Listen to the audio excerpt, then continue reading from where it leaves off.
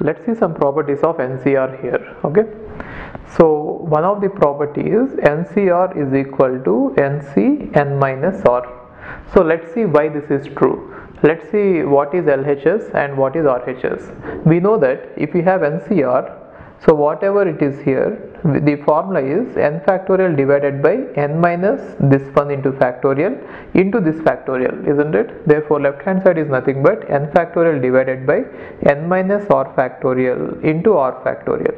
Now let's see the right hand side. Right hand side, in place of one term, we are having two terms here. Let's consider this entire thing as x. Let's consider this entire thing as x. Then what do we get? N factorial divided by n minus x factorial into x factorial. Now in place of x, substitute n minus r. So if I substitute n minus r in place of x, then I get n minus r factorial into n minus r factorial. Then what do we get here? N factorial divided by r factorial into n minus r factorial.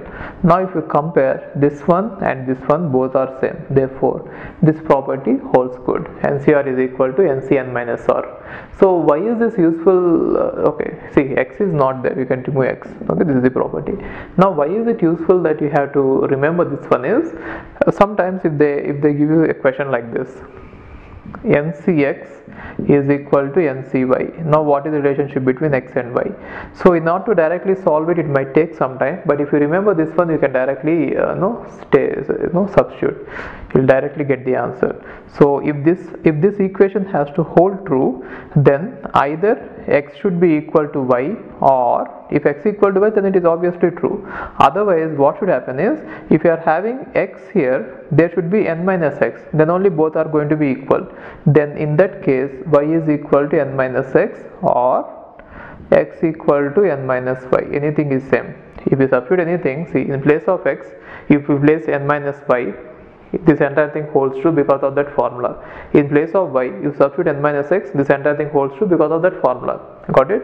Therefore the relationship between x and y is either x is equal to y or this one, and anyway both of them are going to say the same thing. What is it? N equal to x plus y, or x plus y is equal to n, right?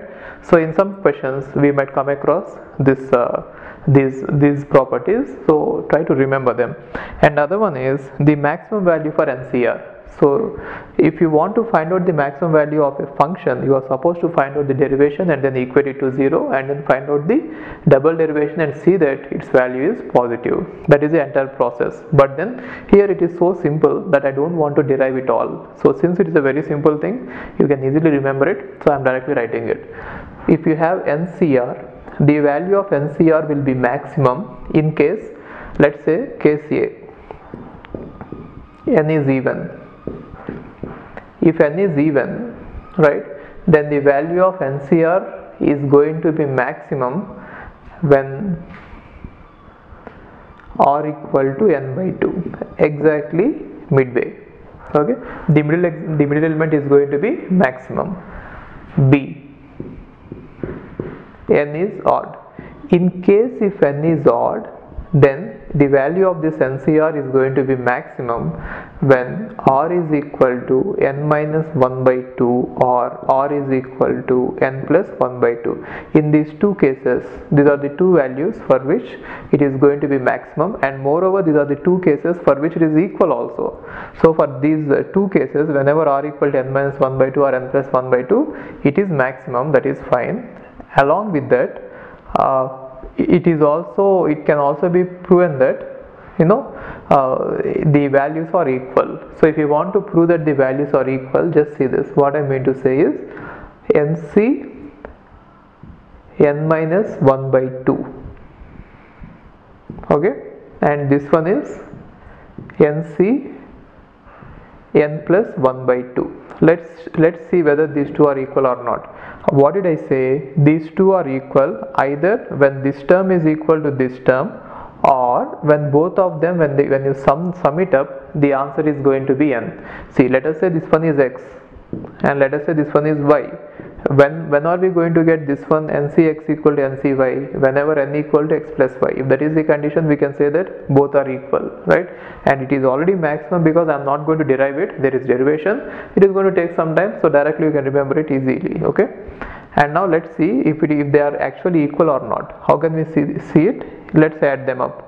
N minus 1 by 2 plus n plus 1 by 2, 1 and 1, these two will get cancelled, that is nothing but 2n by 2, which is n. Therefore sum of these two are going to give us n, and so both of them must be equal. So what is inference that you can get from these formulas is, whenever you are having in any question, whenever you come across this situation like this, 10c4, let us say 10c6, if you want to compute 10c6, 10c6 is nothing but is equal to 10c4. Why?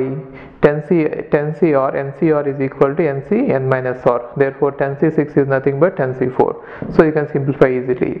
Now let us say you have to find out 10c9. 10c9 is nothing but 10c1, which is nothing but 10, right? So it is very easy to find out like that, some conversions.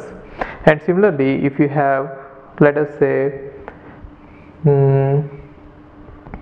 10cr, the value of 10cr will be maximum when r equal to 5. Let us say you have 11cr, the value of 11cr will be maximum when r equal to n minus 1 by 2, which is nothing but 5, or n plus 1 by 2, which is nothing but 6. At both 5 and 6 the value will be maximum, and for both 5 and 6 the value will be same whenever r equal to 5 or 6. Got it? So using this, if you remember these properties, it will be easy for us to solve the equations. Okay, let's see some more properties on nCr.